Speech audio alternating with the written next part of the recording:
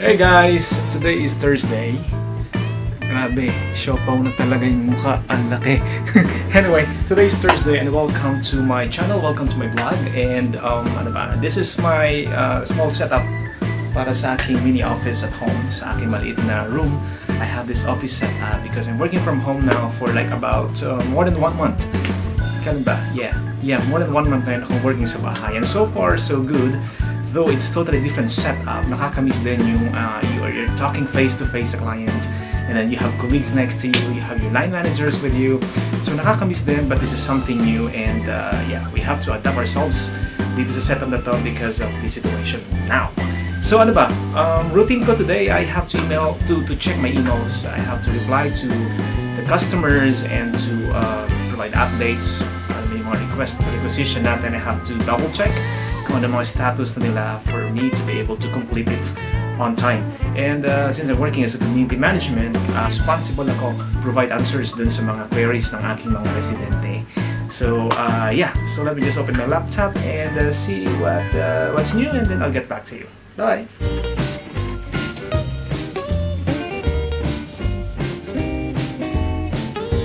I have checked my emails. At meron isang email doon na napaka-importante. That's from the human capital, human resources. Alam nyo kasi these days, pag email from the HR, we have to attend it and read it carefully. It was just an invitation for a webinar para dun sa work from home setup and all this. So I have to attend. This is first come first served basis. Now it's 9 o'clock and the webinar will start at 10. Yeah, until 11:30. This is first come first served basis, but before I confirm, let me just check my house, my room, how I'm going to arrange it in a way, you know, to be like presentable, para maging presentable ito during the webinar session. So let me just arrange it and see. I have to change also yung medyo office ang dating, so I'll be with them later on. So guys, ito, this is my current setup now. I-arrange ko to in a way na yung background ko sa likod will be the wall, yung ating bluish wall, at saka may paintings. So parang maganda siyang tingnan.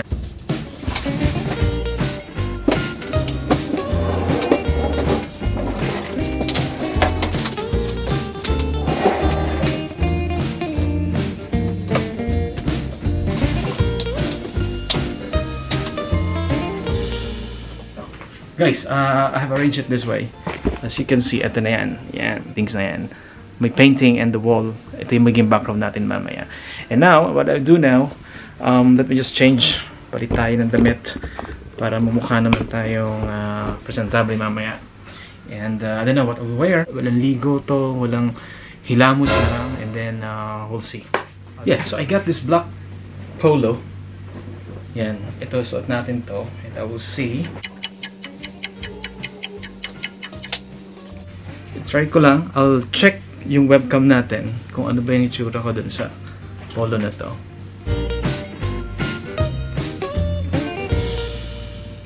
No? Looks okay. Pero I want to, you know, to find some alternative, some other option also. Mag-check ako na ibang option pa. How about this one? Eto guys, may story tong checkered shirt na to. I mean polo na to. I have bought it like probably 2-3 months ago. Eto.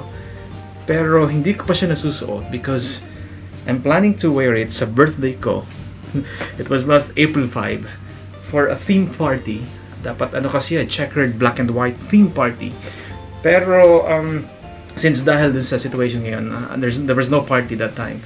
Hindi ako nag-organize ng party for my birthday. So, I decided to wear it now. I-check ko kung anong itsura. And it looks okay, then I'm going to wear it para dito sa webinar in few minutes.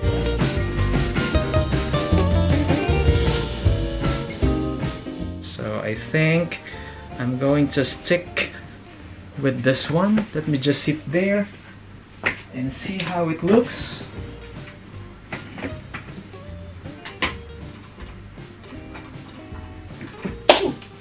Much better. Now I'm going to fix my hair. Okay. Wax. Ito. Sa buhok.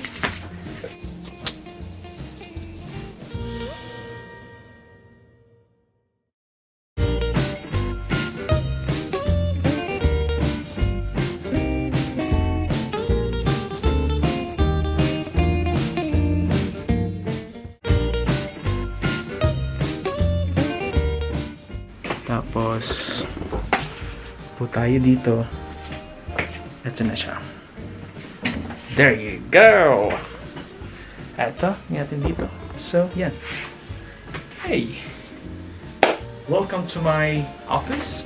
Business is open now. How can I help you? Yes, sir. How are you?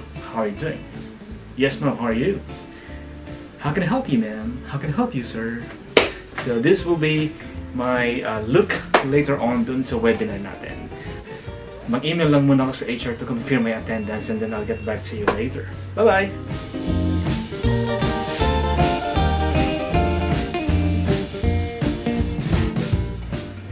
Hey guys, so ayun na nga. I have prepared myself para sa webinar and then nag-email ako sa HR for my attendance. And since this is first come first serve basis, medyo nahuli tayo. Siguro dahil because I have prepared a lot, yung setup yung bahay, yung suot, yung buhok and everything. So nakalimutan ko na first come first serve basis pala to. So I get an email from the HR. Ang sabi ng HR sa akin, where is it? Ang sabi niya, I have given all the available slots. I'm sorry.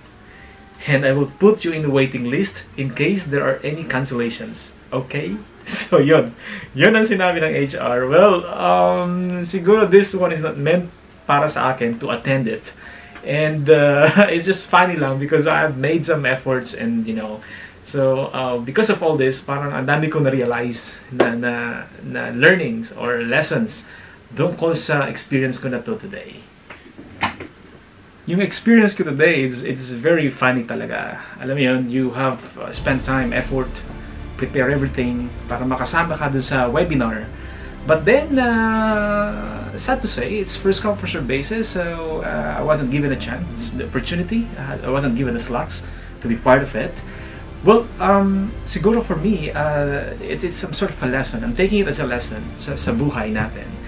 And the first thing siguro, talagang if things are not meant for you, kung di talaga siya meant para sa'yo, no matter how hard we try, you know, to get it, talagang hindi siya ibibigay sa atin kasi hindi siya meant hindi siya tinadhana sa atin. So I spent an effort, talagang arrangement ng bahay and clothes and the hair and I wanted to be presentable the way I look, pero it didn't turn out na favorable sa akin yung webinar na yon. So it's not meant for me. Nothing I can do. It's not on my hands.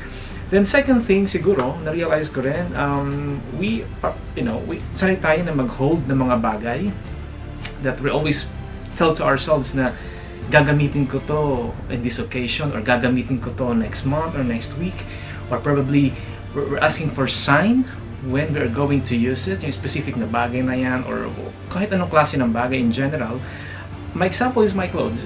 I bought it like 2 months, more than 2 months, and I was preparing it for my birthday dapat, pero it didn't happen. So hindi ko siya sinusuot, hindi ko siya sinuot for the past few months kasi I was waiting for this day of my birthday, pero hindi nga siya nangyari. So now I have a chance to wear it. So ito, suot ko siya ngayon, baka ipantulog ko pa mamaya because of this experience and learnings. Parang sa akin, if you can try things now, do it now. Kasi we don't know what will happen tomorrow, what will happen the next day. Imagine kung walang webinar na ito, if I didn't prepare for it, I wouldn't be able to think wearing this shirt. Baka hindi ko na ito mapansin, or baka, you know, after 6 months or 7 months ko pa siya mapansin o maisuot. So yun, na-realize ko lang talaga today na this is a funny experience, pero I look at the effect, yung learnings na pwede kong may apply sa buhay at pwede kong ma-share to everyone. So that's it for now, and hopefully you enjoyed my video, and I'll see you next time. Bye bye.